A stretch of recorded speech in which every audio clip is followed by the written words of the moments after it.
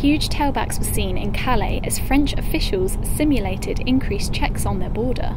Worried that a Brexit would make already long traffic jams even worse, angry French customs officers said France is not ready for the customs changes that would be in place as Britain leaves the European Union on March 29th.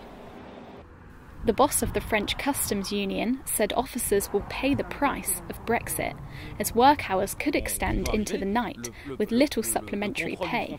La douane, c'est une administration méconnue qui a déjà beaucoup souffert. On a perdu 6 000 emplois.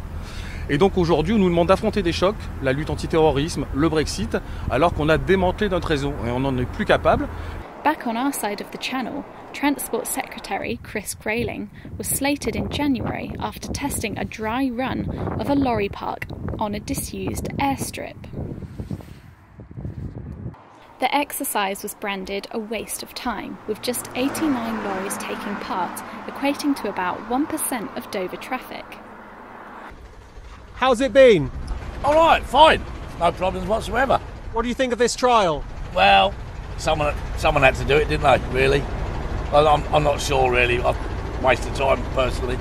But at the end of the day, what will be, eh? Just how severe tailbacks might be at the border can only be thoroughly assessed once MPs make their decision.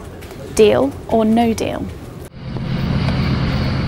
With the Brexit deadline looming on the 29th of March, some hauliers are left wondering what will it take for them to keep on trucking.